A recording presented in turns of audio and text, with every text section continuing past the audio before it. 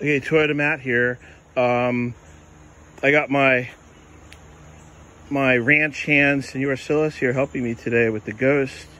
And the water is dirty. You can see it. There's the machine with its guts. You pour the chemicals in there, and then the vacuum, and there's the water. But check this out. Look at the dirt. That's a white container, like a milk jug. Watch this.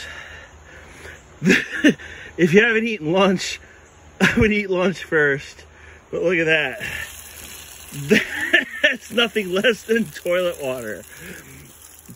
But look at that. That is what came out of the Ghost carpet and the seats. That's the back seat right there. The bench, the back bench seat.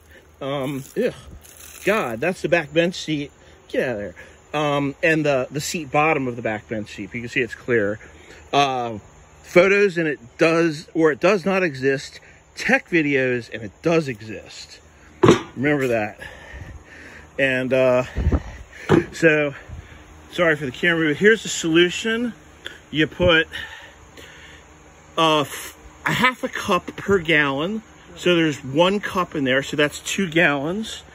So you pour it in the machine first, the whole amount, the 2 cups, and then I already have piping hot water from the Skunk Works sink. See if I can do this with one hand.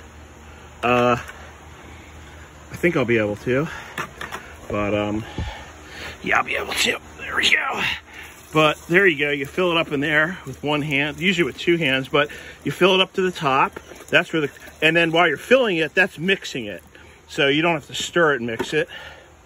And then you put the machine back on like that. It has airbox clamps, just like a Land Cruiser. Maybe I should want to have our OEM, but those are pretty snappy. Anyway, that's the machine. You have to hook up the hose again to it. Hands off real quick. There we go. Had to snug it on. And then the on switch is right here. And Senor Silas is ready to rock and roll. But that's the Skinny reporting live in from the 10 of 88 Cement Ghost. FJ62LG-PNEK over and out.